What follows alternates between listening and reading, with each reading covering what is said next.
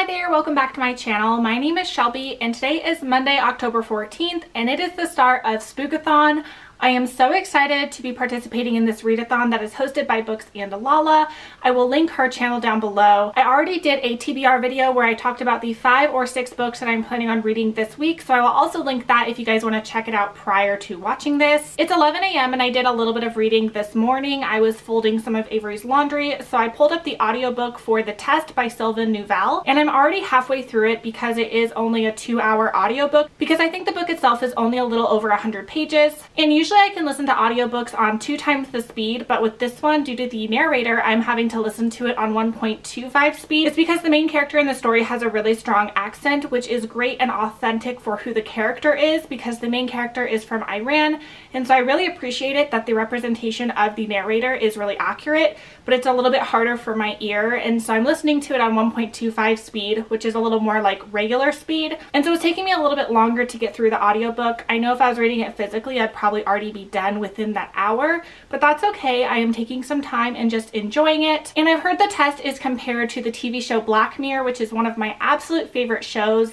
And I would definitely agree. It is about a citizenship test and this man who is taking it and what happens, and some crazy things go on in the testing room. And we go over the questions and how ridiculous they are, because they're basically just asking facts about the UK and how does that really determine whether or not someone would be a good citizen. And so far I'm really enjoying it. I don't want to say too much else about the premise just because it is such a short novella. So I'm really excited to read this just because I've heard great things about it. Even Kayla at Books and Lala really liked it. And so I'm going to try and finish that. I will come and update you guys once I do. Okay, so it is several hours later. It is after 4 o'clock, and earlier this afternoon I did finish The Test by Sylvain Neuvel, and I finished it on audio. It was a pretty quick read, and I would definitely agree with a lot of the people that say that this book is a lot like Black Mirror, because it did have that science fiction element to it, and it did have this foreboding and suspenseful element. And there was a twist in here that was before the halfway mark that was pretty good, and I didn't see it coming, but the remainder of the book didn't seem very shocking to me. I could kind of see the trajectory of where it was going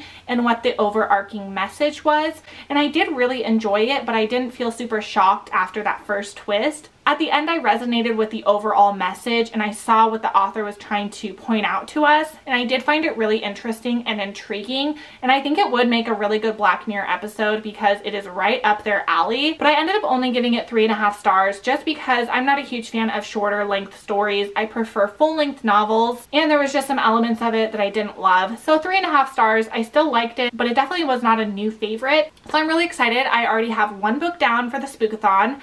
I think next I'm going to pick up Dead Girls by Abigail Tartolin, and I'm picking this one up next because it is published tomorrow and I have an arc of it, so I'd really like to get it finished by tomorrow when it is published. I'm really looking forward to reading it. I'm going to get some reading in, and then I will come and update you guys later. Okay, so it is after 10:30 and I have not done any more reading. I still plan on reading a little bit before bed and starting Dead Girls by Abigail Tartolin. My husband and I ended up watching the new movie on Netflix called El Camino, which is the follow-up to the Breaking Bad series, which him and I absolutely loved. I think we've watched it 2 times through. So when we saw it was on Netflix, we knew we had to watch it. And let me just say, guys, that movie was so good and it made me really wish there was a series again. But I digress. That one was so good. I also made my buffalo chicken chili, which I have made several times on my vlogs before, and it is really, really good. I will leave the recipe down below just because I think all of you should check it out. But tomorrow is my birthday, so today we just kind of celebrated. My husband had the day off due to Columbus Day, so we took the day just to enjoy ourselves and kind of celebrate my birthday early. Tomorrow we might go out to dinner. I might go get a free birthday coffee at Dutch Bros, but I am exhausted, so I'm gonna read a little bit and then pass out.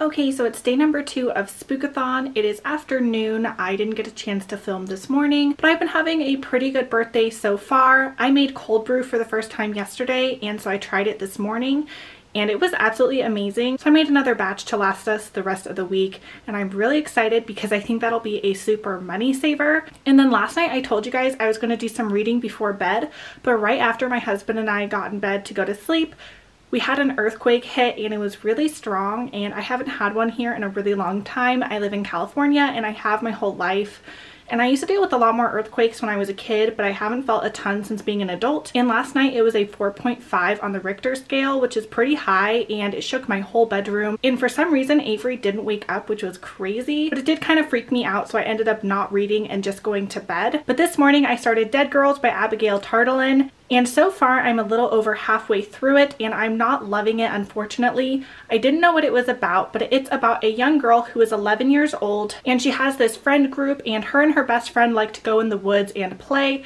And one day her and her best friend are in the woods, and her best friend meets this older guy they call the Walker, and he's just this random strange man in the woods. And our narrator ends up going home, but she doesn't know where her best friend goes, and she ends up going missing, and the police are trying to find where this girl went and who could have taken her and who is this Walker. And the girl ends up being found dead. The best friend actually finds her, and it could be linked to several missing cases of other girls who went missing the last couple of years, and possibly like a serial killer. What's weird to me is our main narrator, she's 11 years old, and she has a ton of this inner monologue that is super boring and detailed, and I feel like for her age she's pretty immature. And she is having these visions of ghosts, so she's thinking she's seeing both her best friend as well as the other dead girls from the area, and it kind of is just throwing me for a loop, and I am not enjoying this one. If it wasn't for the fact that I'm reviewing an ARC, I probably would DNF this because I am not liking it. So at this moment I don't think I would recommend it. I'm not a huge fan of books that are through the eyes of the child's perspective, especially in regard to crime thrillers. I don't mind it if it's mixed in with some adult perspectives, but seriously it's all through the perspective of this 11-year-old, and I am not loving it. So I'll come back and update you guys once I finish it. Okay, so it's a few hours later, and I have good news and I have bad news. The good news is that I'm getting free coffee, because at Dutch Bros you get free coffee on your birthday, so heck yeah, I am taking advantage of that. The bad news is Dead Girls by Abigail Tartolin was complete trash. I hate saying that because it doesn't have a lot of reviews, and I don't like talking negatively about books, but I really didn't like it. The writing style was just absolutely terrible, and I think the story had really good potential, but I didn't think it was executed very well whatsoever. There was this paranormal aspect. Our main character, she's talking to the ghosts of dead girls, and that is kind of interesting, but at the same time I just didn't think it was executed very well.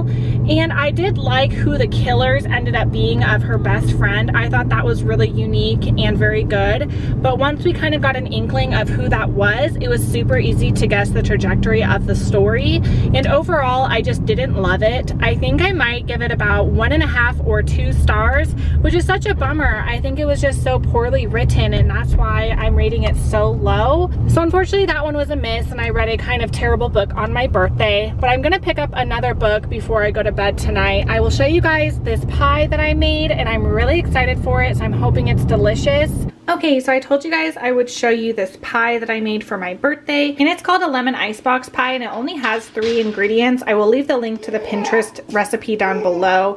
It was super easy. I'm not much of a baker, and it's a no-bake pie, just as a refrigeration type of pie.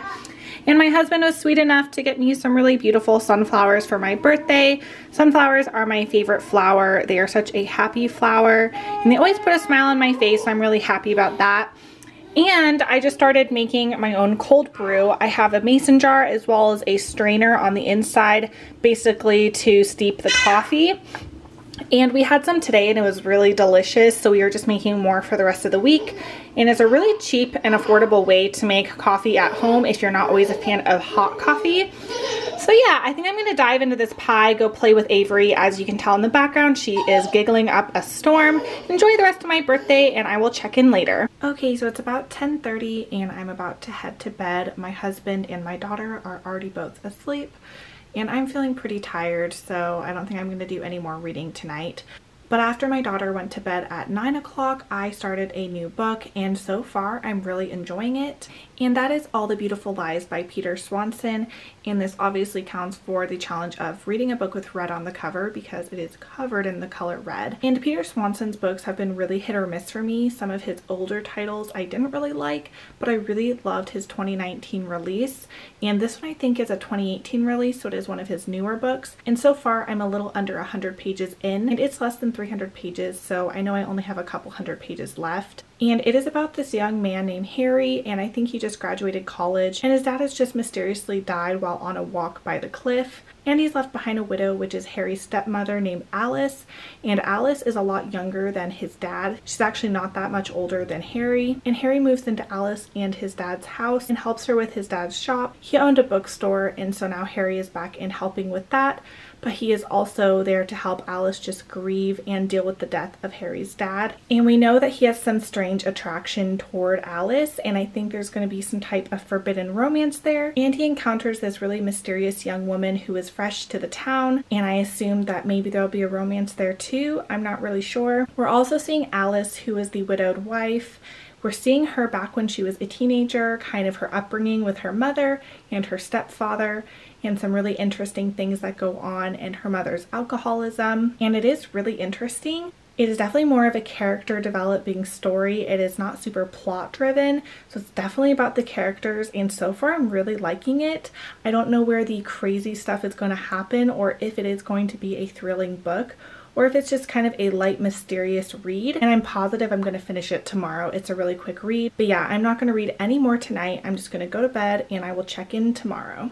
Good morning, guys. It's day number 3 of Spookathon. It's a little bit before noon, and I just finished my 3rd book for Spookathon, and that is All the Beautiful Lies by Peter Swanson. Last night I checked in when I was about 100 pages into this book, and it's a little under 300 pages, I think like 285.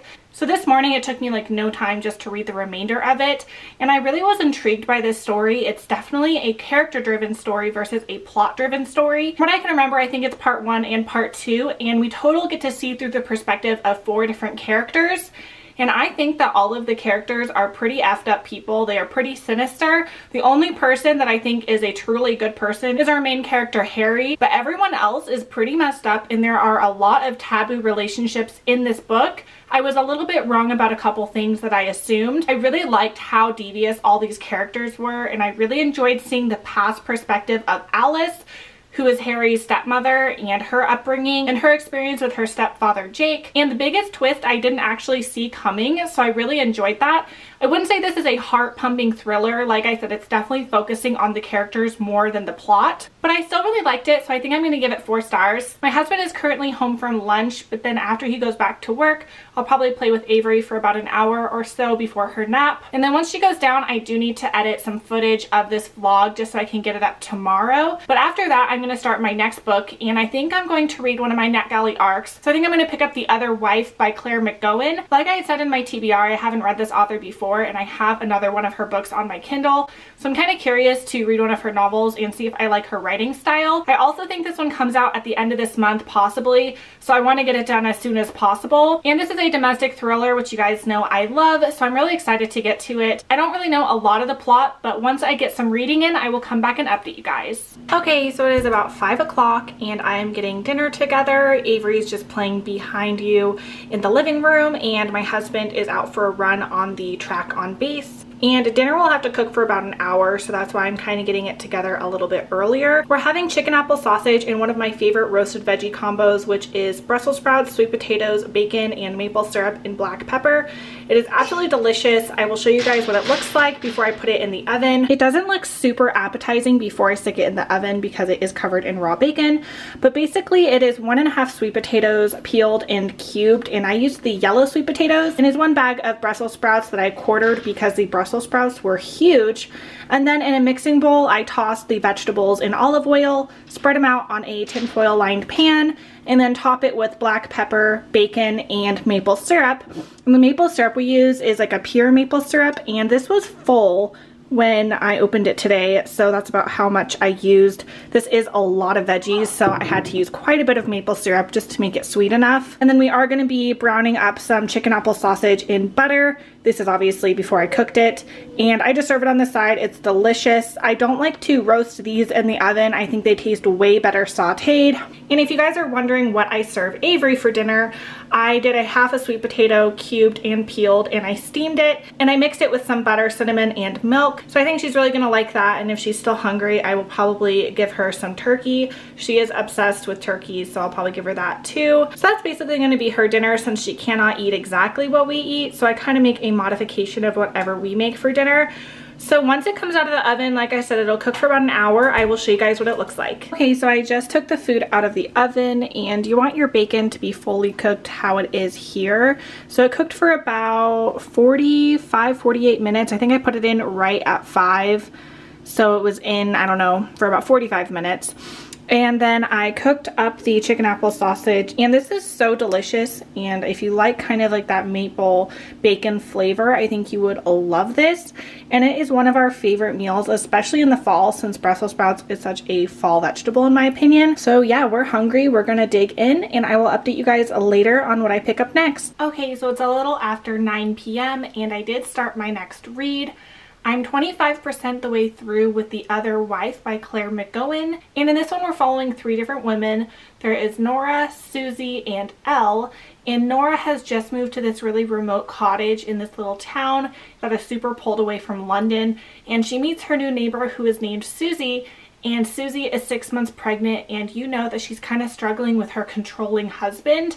Whereas Nora has just moved there because her husband has died and she is a widow, and she never was able to have children, and so it's a little uncomfortable seeing Susie, who is now pregnant, and Nora is not. But you know, there are some secrets. We know that Nora is hiding things, and she kind of already knows who Susie is. So you're wondering how she knows Susie and what her secrets are. And then the third woman, Elle, seems to really have nothing to do with these other 2 women, but of course I'm sure everything will kind of relate. And Elle is married to a really wealthy surgeon. I think he's a gynecologist. And he's always out at odd times of night, and he's never home on time. And he kind of convinces Elle that she is losing it because she'll question him like, where are you? Are you cheating on me? And he alludes to a previous breakdown and kind of almost threatens her. And so we're seeing through the perspective of these 3 different women. You're seeing the relationship with Nora and Susie, and inside their minds and inside their kind of messed up worlds. And then Elle, who is completely separate, but kind of going through some similar things as the other women too. So far, I'm really liking it. I want to see where this story goes. It is definitely not super fast paced at the moment, but I am intrigued. Like I said, I'm only a quarter of the way through, and I think it's like 320 pages. So it's not a super long book. I don't know if I'll read any more tonight. I do have to get this footage edited, and I do have to upload my part 1 reading vlog. So I'm going to end the vlog here just so I have time to do that. I don't want to go to bed too late. I will see you guys back for part 2.